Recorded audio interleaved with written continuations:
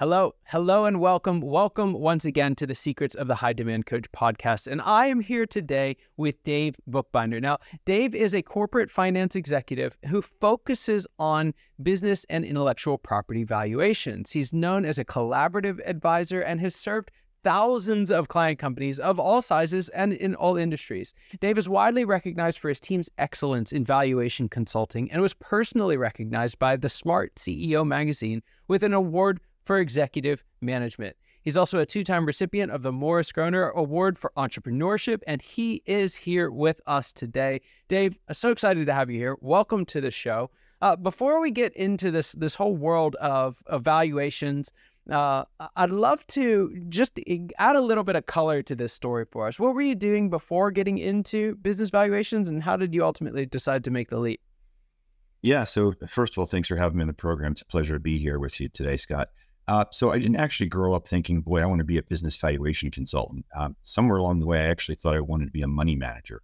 And as I was going through graduate school, learning about corporate finance, I got lucky and landed a position in an investment banking role where I started out in valuation and learned that valuation really is the core in any kind of corporate finance function. If you don't understand valuation, you really should. It's critical. So I got to work my way up through some of the sexier stuff, mergers and acquisitions, buy side, sell side, raising capital, asset securitization, and somewhere along the way realized that valuation was really the most intellectually gratifying for me. So went committed to that, got some professional designations, and have had the opportunity to launch and lead some valuation practices for some very well-known brands. That's fantastic. So I want to dive right in because a question that I think we kind of all know the answer to, but we don't really live the answer to it. So I'm wondering if you could help us. When should a founder start thinking about the value of their business? Day one, honestly. And this isn't a self-serving statement. I recently attended an event where there was a group of panelists on there, investment banker and a couple of business owners who had successful exits, and they all said the same thing. And one takeaway that I got from it was that you may not be for sale, but you can always be bought. And the message behind that statement really is that, look, stuff happens. Yes, you hope that you're going to have an exit somewhere down the road and it's going to be on your timeline, on your terms and conditions. But sometimes life gets in the way and people get sick, people die, partners get into a dispute and things go sideways. So it's always prudent to know what you're worth. It's also a great way to make better decisions, whether you're thinking about making investment in people and capital, raising debt. If you don't know what your business is worth, you're really missing out on a really big component. Yeah. So I tend to hear that a lot, particularly from folks in the industry, but I tend to not see that a lot. So why do you think there's that disconnect between founders who are actively thinking about it on day one and founders who should be thinking about it on day one? Yeah. So look, everybody's different, but from my experience, and I've said this, and you can find where I've been quoted and I've written about it. I don't think anybody really wakes up tomorrow and says, I want to know what my business is worth. Can't wait for it. And they're willing to spend, 10 or 20 grand to get the answer. Usually what happens in valuation is that someone's trying to achieve another objective, Scott. So for example, maybe they're trying to grant stock options to executives or attract employees. Maybe they're looking to buy a business, sell a business. They're doing some other thing. Maybe it's even gift shares to their kids. And in the process of trying to do that other thing, it's usually their accountant or their lawyer that says, hey, before you do that, go get your business valued. So there's a lot of folks that tend to walk around thinking naively that their business is worth X because they've attended a cocktail party and somebody's brother-in-law who does something sort of kind of in investment banking said you're worth 8 times EBITDA. And they may not even know what EBITDA means. And 8 times EBITDA probably isn't the right number anyway. So long-winded way of getting to it's the classic relying on the back of the napkin method rather than being a little more precise in doing it.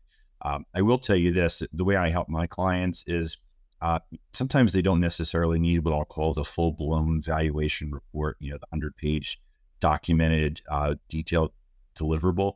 Sometimes they just need some information. It could be just some schedules and a good conversation to help them understand how they compare to their peers. Mm-hmm.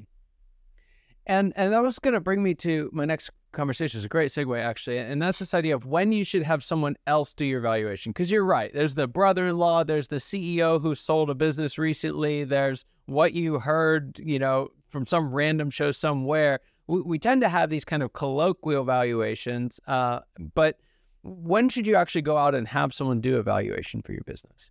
Well, I would say this: if you need a valuation, or if you're curious to have a valuation, don't do it yourself. Unless you really are trained in corporate finance and understand the nuances of it. And even in that scenario, you still have the emotional investment that you've got in your business. And sometimes it's hard to be objective. I can tell you, I've literally reviewed thousands of appraisals, valuations that were done by client companies.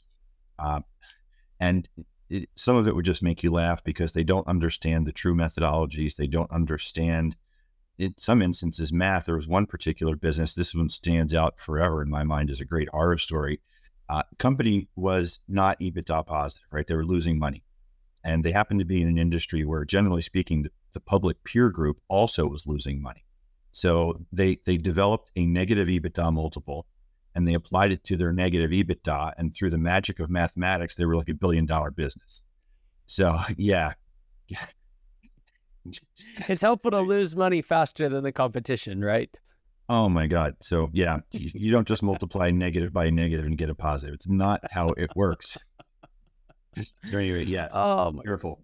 When you have yourself, yeah, go ahead. When you have yourself for a client, you got a fool representing you. Is that how it goes? Yes. So why is it then, and I think I've at least seen this particularly in the world of founders, but why is it that they have a tendency to overinflate the value of their business, and what challenges does that cause later in the process?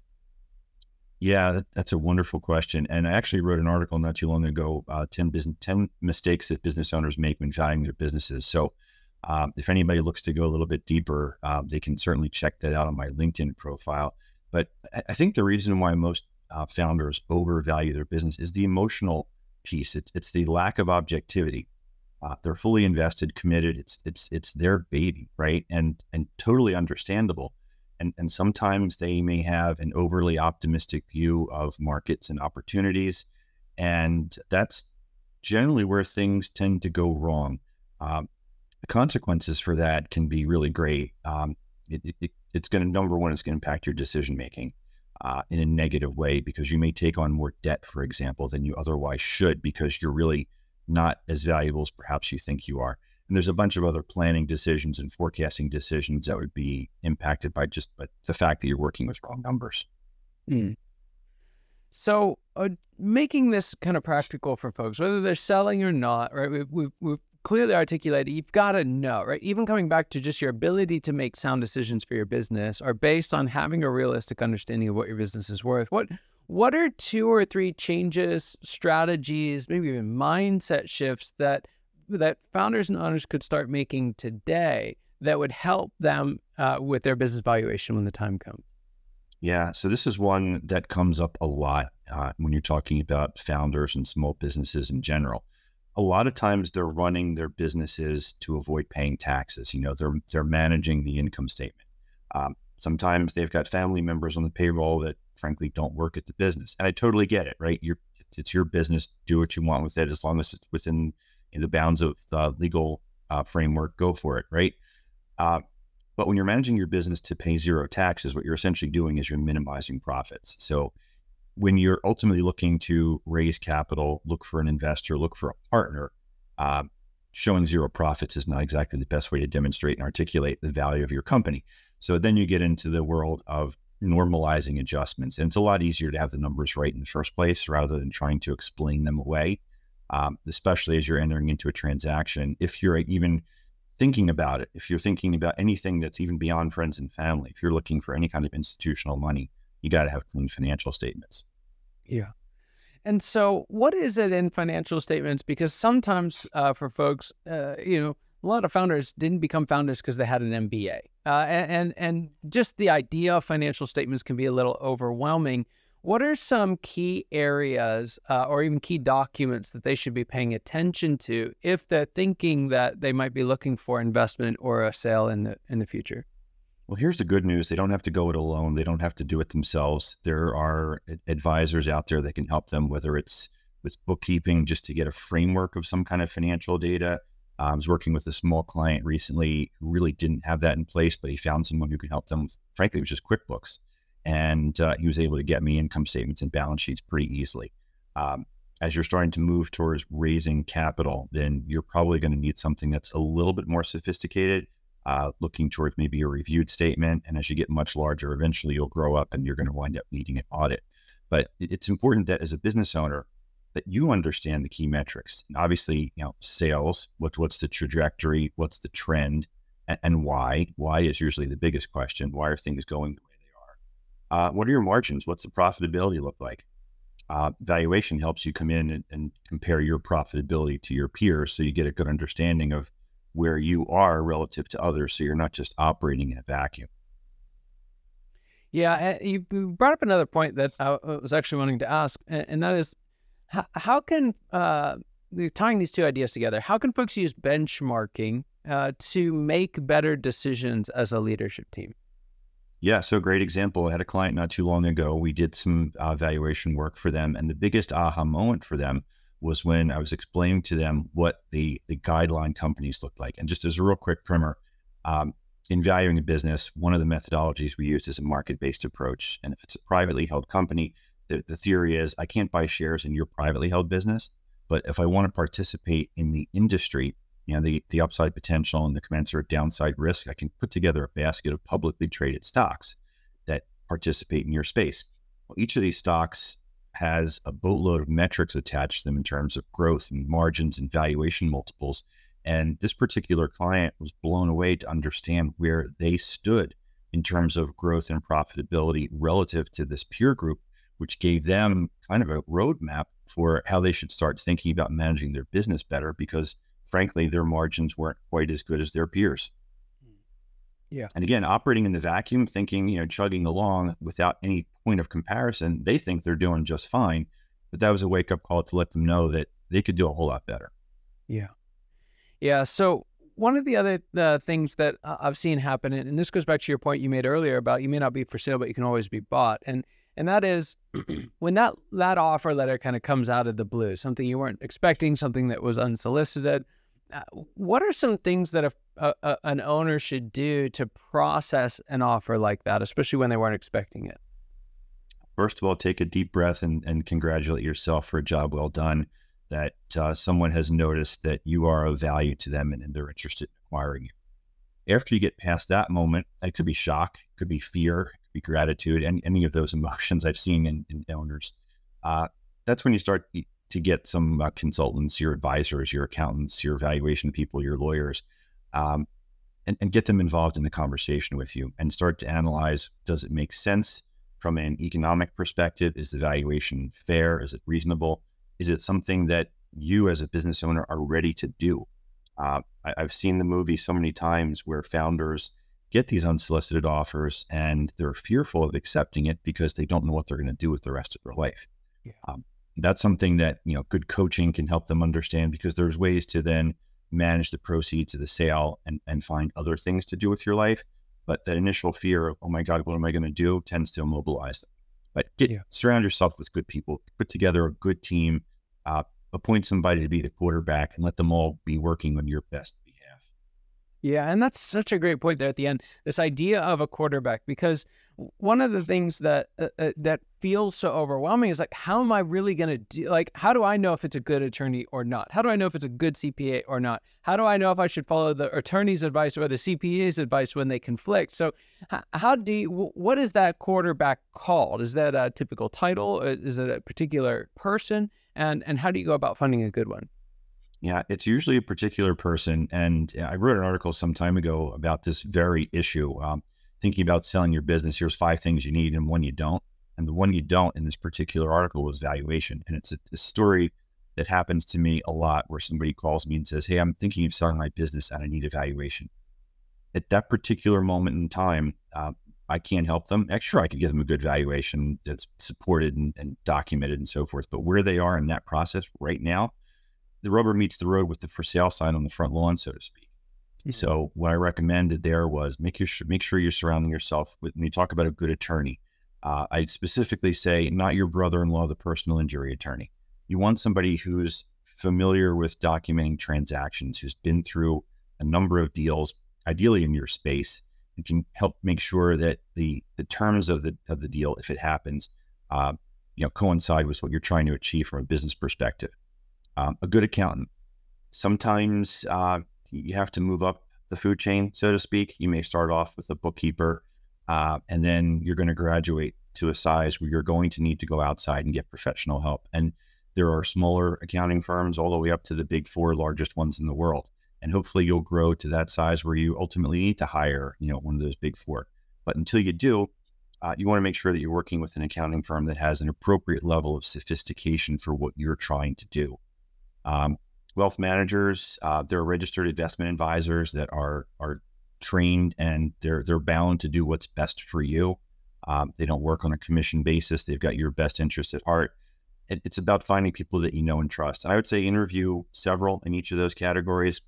Make sure you've got the ones that have the good credentials and quals, but make sure you've got a good personality fit too. And then designate someone to manage this process so that you've got the lawyer, the accountant, the banker, the wealth manager, all of them talking to each other, because it doesn't do you any good if everybody's operating independently. Everybody needs to understand and work together on behalf of you. Yeah. I love that. Love that idea. So wondering if you can kind of put a bow on some of this for us. This is a question I like to ask all my guests, and it's, what is the biggest secret you wish wasn't a secret at all? What's that one thing that you wish everybody watching or listening today knew? Well, as it pertains to valuation, the one thing I wish everybody understood was valuation is really a forward-looking exercise. Business owners, entrepreneurs, founders, they all tend to focus a lot of time on that magical EBITDA multiple, which is really based on what you've done historically. But the magic truly happens in the future. Investors and buyers, yes, they want to know what you've done in the past. But if you've ever watched Shark Tank, you always hear the sharks asking, what are you going to do next year? What are you going to do next year? So it does matter. And anything that you can do to mitigate the risk in your business is going to increase your value, because the math is that when a buyer is looking at your business, they're doing a present value calculation. You're looking at the economic benefits of your company out into the future, and they're bringing them back to today's dollars at a risk rate. So anything that you can do to tighten up your business processes, procedures, and financials that will de-risk your business will lower that discount rate and increase your value. That's the math. Yeah, fantastic. All right, so I'm going to shift gears on you a little bit, and then we'll make sure folks know how they can get in touch with you. So take off your consultant advisor hat for a moment, put on the CEO hat, if you will, of Dave Inc. or your team there. What's the next stage of growth look like for you and your team, and what challenge will you have to overcome to get there? Yeah, so my firm is called Haefele Flanagan. We're an accounting firm just outside of Philadelphia, and we work with the people that we're talking to right here. We're serving entrepreneurs and founders all day, every day from an accounting standpoint, valuation. We also do business coaching, and we're working with a lot of clients and helping them to understand all the nuances of exits. So that not only consists of the execution piece, which is the end of the game, but there's a lot of coaching component. I know this show is dedicated to a lot of coaches. Coaching is so critical here because a lot of business owners have to get through that emotional piece that I talked about earlier to get to that mental spot where not only is the business ready for sale, but they're personally ready for sale. So that's the big challenge we see right now on the horizon. In terms of how people can get a hold of me, you can find me on LinkedIn. I'm Dave Bookbinder. I've written a couple of books called The New ROI, Retirement Individuals, and The New ROI, Going Behind the Numbers. You can check those out wherever you get your books. You can find them at newroi.com. I also host a business podcast called Behind the Numbers. It's available wherever you stream. And the firm that I just mentioned, Haefele Flanagan, our website is hfco.com. Fantastic. Well, Dave, thank you so much for being here. Just an honor and privilege having you on the show. And for those of you watching and listening today, you know that your time and attention mean the world to us. I hope you got as much out of this conversation as I know I did, and I cannot wait to see you next time. Take care.